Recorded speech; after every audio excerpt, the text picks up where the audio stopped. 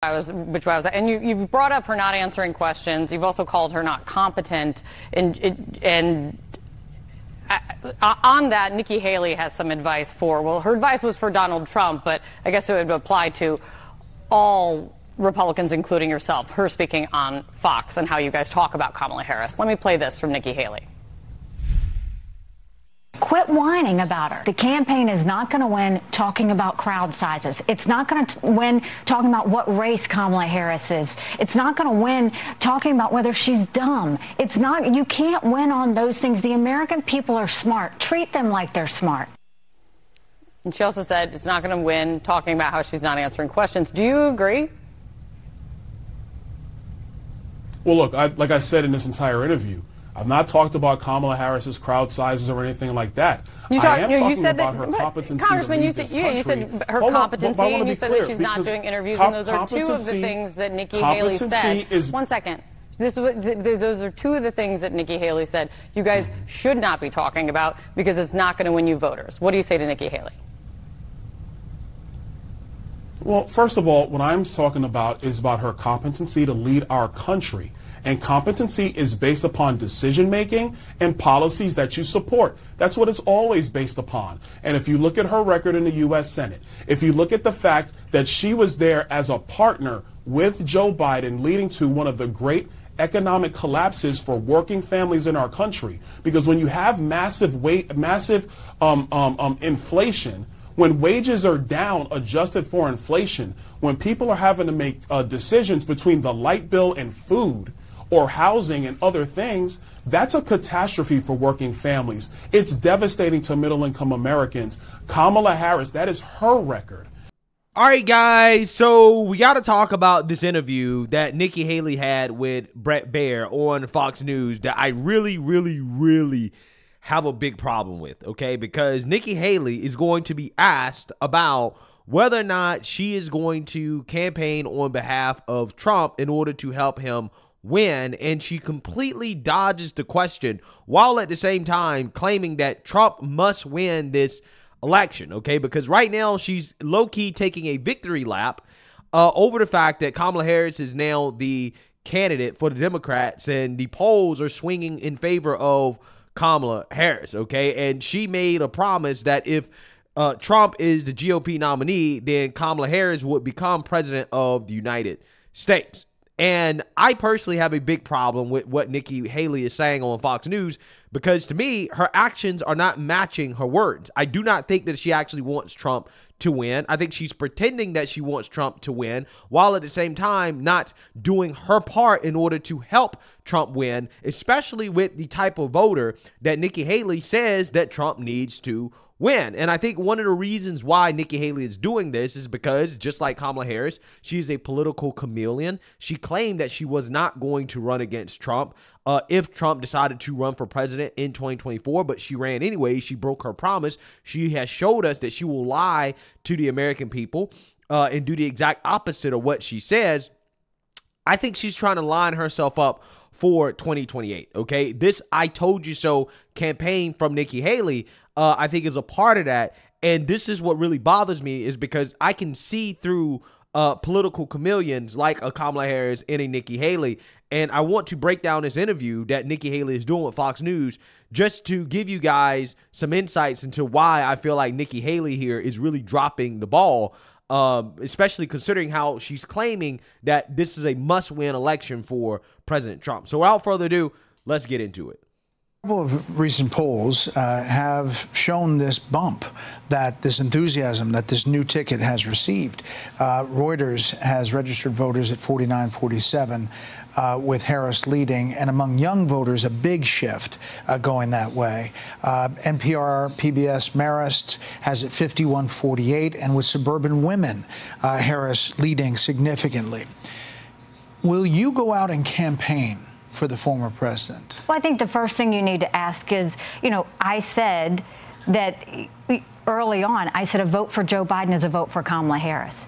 I was always running against Kamala Harris. Republicans should not be surprised that we are now running against Kamala Harris. It was her all the time. There was no way Joe Biden, in the condition that we saw him, could take on the stresses of a presidential election. So, you know, that was something I believed in then. It's why I constantly referred back to her, because I knew that Kamala Harris was the person that we had.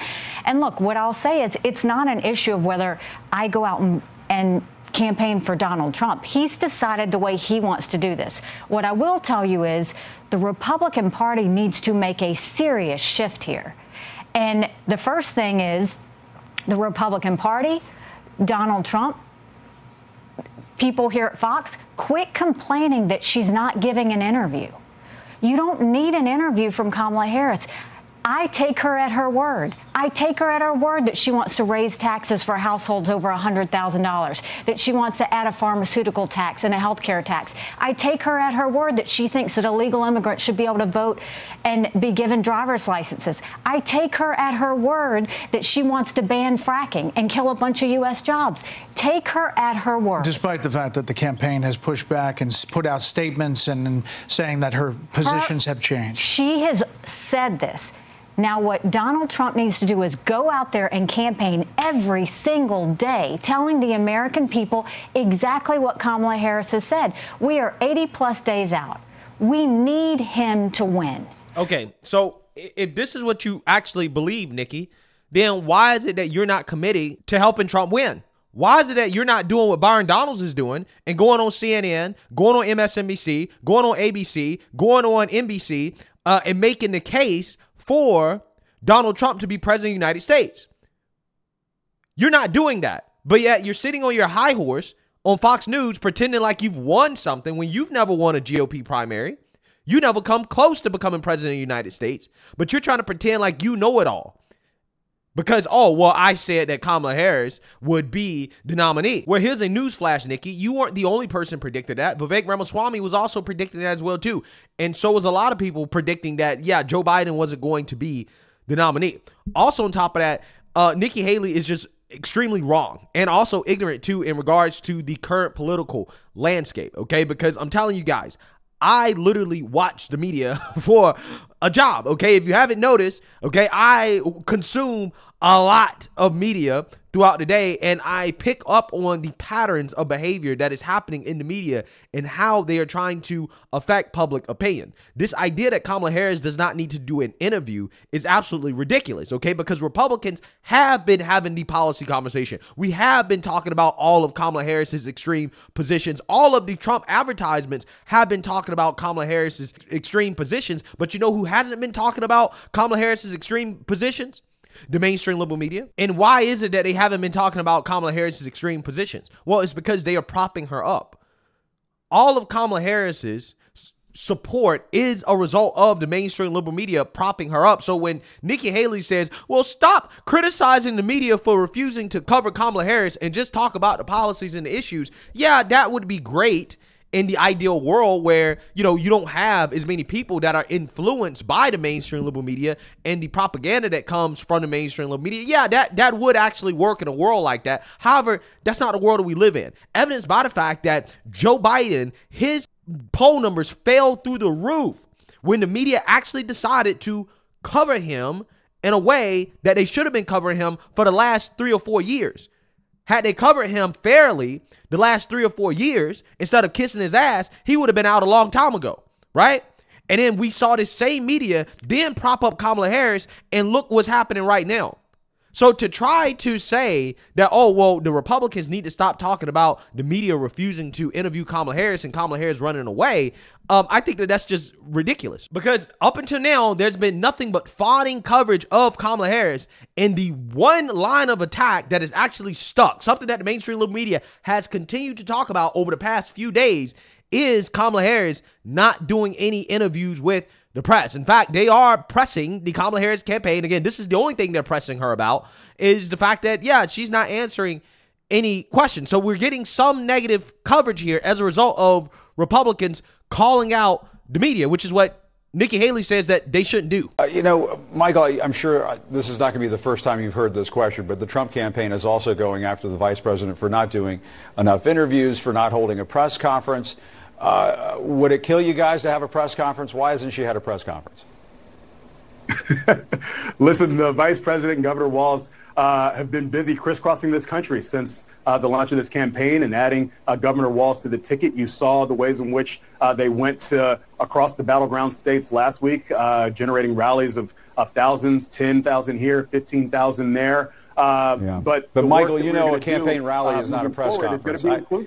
Do you mind if I cut in? I mean, you know, a campaign rally is not a press conference.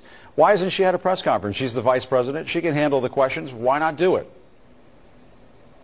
We absolutely are going to do it. You hear her take questions as she's out on the stump, and she said last week, we're going to be having a sit-down interview here before the end of the month. What she's going to be focused on and what this campaign is going to be focused on is communicating directly with the voters that are actually going to decide the pathway to 270 electoral votes. That's why she and Governor commit Walz to a press conference went across this week? the country this past week.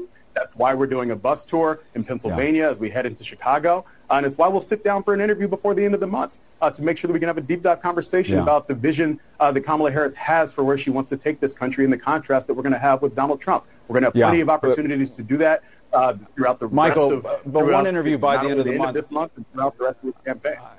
I don't want to belabor this, but one interview before the end of the month. I mean, that's not a lot. I mean, can you commit to a press conference before the end of the month?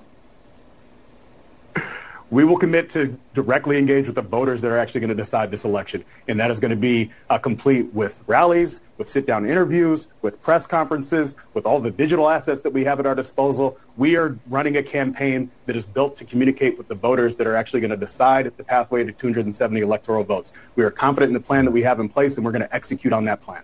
Republicans are in a position where they're like, okay, well, at some point, Kamala Harris needs to come to the table to have a policy discussion to tell us what she believes so that we can actually really talk about why is it that she's flipping on the issue. And we all know, evidenced by the fact that Kamala Harris dropped out of the Democrat primary before a vote was cast, that the more she talks, the worse that her approval gets, right? The more that people do not like her, the more that people see through her, the more that she talks. There's a reason why she's not talking. So to say that, oh, well, you shouldn't worry about getting Kamala Harris to talk and her having to answer questions that she should be answering as a major party nominee for president, to say that she shouldn't have to do that, or that Republicans should not call out the media for clearly trying to rig the election in her favor, again, it's just ridiculous. It really is. It just pisses me off. Because if Nikki Haley, again, really wants Trump to win, then she should be taking that case to the mainstream liberal media. She should be doing exactly what she's telling everybody else to do. She should be doing that herself. Last time I checked, she was a part of the Republican Party. Last time I checked, she ran for president. Last time I checked, she's probably going to try to run for president in 2028. But again, what's happening right now? What's happening? Nikki Haley isn't proving to the MAGA core base that she needs to win in 2028, because regardless of what happens to Trump, whether he wins or loses, MAGA's not going anywhere. MAGA's not going. Any GOP nominee in 2028 is going to need to have the base on their side. Nikki Haley does not have the base on her side, and she's not doing a damn thing in order to try to earn that support.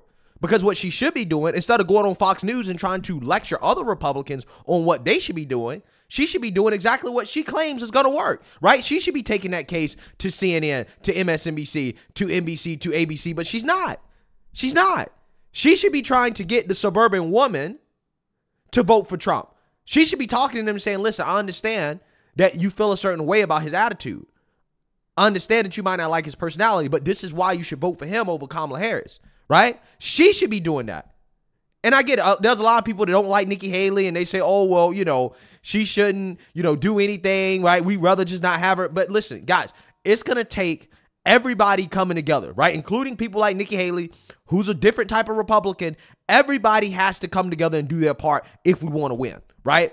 But what cannot happen is that you cannot have these Republicans sitting on the sidelines pointing fingers at other Republicans, telling them what they need to do, while them themselves aren't doing anything to help Trump win. She barely endorsed Trump. Barely. She only did it because she was forced to do it at the RNC, again, because she wants to run in 2028. But I'm telling you right now, I'm not fooled by this. I'm not fooled by this, because I don't want to hear anything about what all the other Republicans should be doing when you are a prominent Republican and you can be doing more to make the case on behalf of the American people. Because again, it's different to hear a man say something versus a woman. Where are all the women at? Right? Where are all the GOP women that should be out here making the case on behalf of President Trump? Right? We need to see a whole lot more of that. I think that is one thing that definitely should change. Yeah, we need to get the women in the GOP to go out and to really, really, really make the case, right? To take the case directly to the women that Trump is going to need in order to win. And Nikki Haley could be leading the charge on that if she put her feelings aside and actually do her own part in order to help Trump win. But again, she doesn't care if Trump wins, because in her mind, regardless of whether or not Trump wins, she believes that she's going to be next up. And this is why she dodged the question in regards to whether or not she's going to go out there and campaign on his behalf, which she should. Okay? She don't have to campaign in deep red places. No, she needs to be campaigning in those Rust Belt states, okay, in New Hampshire and these other states that potentially Trump could win, right? In some of these more moderate states. Yeah, she should be campaigning there on behalf of Trump, helping him out. But again, she's not even committing to that. But at the same time, she's saying that it was a must-win election. Well, if it's a must-win election, if you really feel that way, why is it that you are non-committal in doing your part? Again, that's what bothers me about these people. She's more concerned about taking a victory lap and saying, I told you so, rather than doing what she should be doing in order to help. But again, she's doing this because she wants to run. But I'm telling you right now, Nikki Haley, you're not next up. You're not next up. There are 3 people that are currently ahead of you, right? Vivek Ramaswamy, Ron DeSantis, J.D. Vance. I believe all 3 of those individuals would beat Nikki Haley in a 2028 GOP primary as of right now. So again, you know, I personally, I'm not liking this from Nikki Haley. I really don't. This right here, this type of shit really pisses me off. But you got to go out and do the work. And the one thing Republicans have to stop doing, quit whining about her. We knew it was going to be her. She's not going to give an interview. They're going to hold out as long as they can. That's their right. They can do it. That doesn't mean we can't talk about what she believes in, and we should be getting out there and doing that. And more than anything, this is not an election for just the MAGA vote. Trust me, Donald Trump has that. Republicans need to be fighting for suburban women, for college-educated, for independents, for moderate Republicans, and conservative Democrats. They want to be asked for that. The Republican Party needs to go out for them. Talk to them. Talk to them about the fact that Americans, the average American homeowner is now 49 years old. And do you think that's not happening now? Do you think that this campaign is floundering on that point? No, see, again, Nikki Haley, why are you not doing that? That's my question, okay? I understand what you're saying, but again, it's different having a man go out and do it versus a woman, especially considering how Kamala Harris is a woman, right? And everything that a man says, they're gonna find a way to define some sexism, right? Some racism in order to deflect from the policy conversation, which is what they've been doing the whole time, right? This is what they've been doing the whole time, okay? Republicans have been trying to talk about policy. We have been trying. However, the mainstream media, they're not trying to. Kamala Harris is not trying to. Nobody's trying to. They don't want you to know what Kamala Harris believes. They want to make Kamala Harris as ambiguous as possible so that people don't know what they're voting for, okay? So yes, Republicans can go out here and say all day long how extreme Kamala Harris is, but if Kamala Harris doesn't answer any questions, if the mainstream liberal media doesn't cover it, if they don't actually have the real conversation, it's only going to be so effective, because at that point, you're only talking to an echo chamber, right? But again, this idea that Republicans aren't talking about policy or that they aren't making the case is asinine. It is ridiculous. No, it is the media and Kamala Harris that are not talking about policy. They're the ones trying to make it about identity, racism, hate, bigotry. This is what they're doing, right? This is not what we're doing. I want this campaign to win. But the campaign is not going to win talking about crowd sizes. It's not going to win talking about what race Kamala Harris is. It's not going to win talking about whether she's dumb. It's not. You can't win on those things. The American people are smart. Treat them like they're smart. Do you think the it's amazing.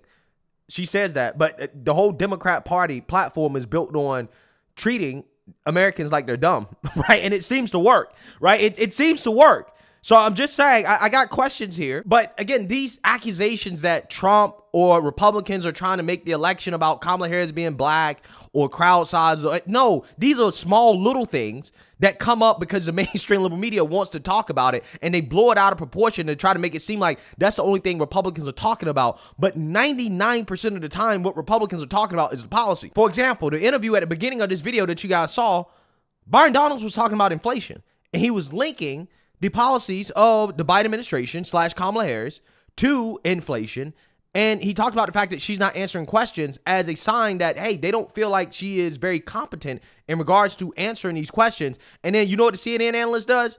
You know what she does? She says, well, you're saying that Kamala Harris is incompetent. Nikki Haley said that you guys shouldn't say that, right? You shouldn't make your campaign about that, which, again, it really blows my mind, because somebody being competent is a substantive conversation about whether or not they're qualified for a job, right? If you're incompetent, then you're not qualified for a job. But now, because you got bird brain Nikki Haley going on Fox News saying that Republicans shouldn't say that, now you got CNN, instead of, again, focusing on the policy discussion, now they want to talk about, oh, well, Nikki Haley said that you guys shouldn't talk about things like that. You shouldn't say that Kamala Harris is incompetent, even though the broader conversation in and of itself was about inflation. So Nikki Haley is actually making the problem worse while complaining about it, because she should not have said this out loud. She should not have went on Fox News and said this out loud, because now the mainstream liberal media is going to point to Nikki Haley and say, see, even Nikki Haley says that Republicans aren't doing anything but talking about Kamala Harris's race and a bunch of things that aren't relevant to the American people, when that's not the case.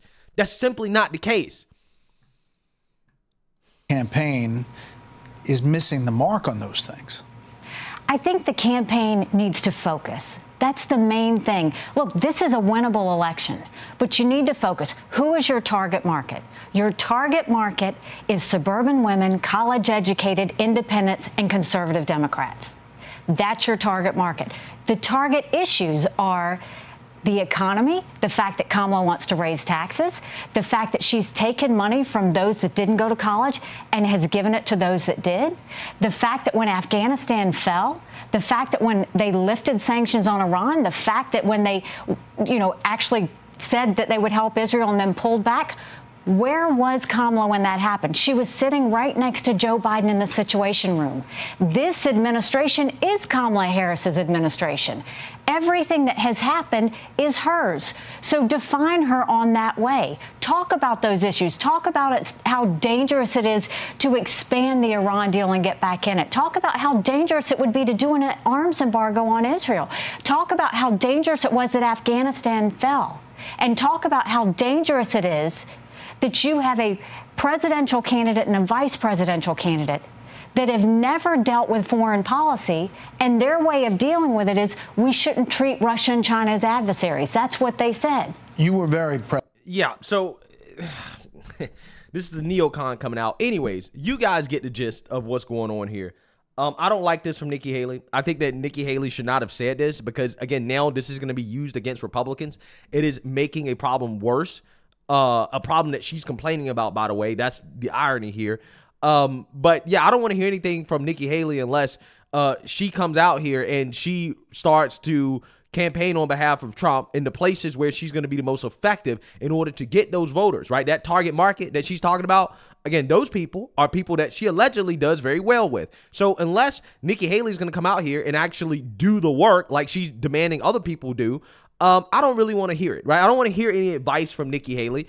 She's not somebody that's trustworthy. She's just somebody that's more interested in playing the I told you so game for a political gain in order to enhance her chances of being the GOP nominee in 2028.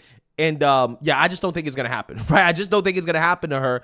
But hey, we'll see. Let me know what you guys think. Make sure you like, comment, and subscribe. Most importantly, share a Black conservative perspective. Peace.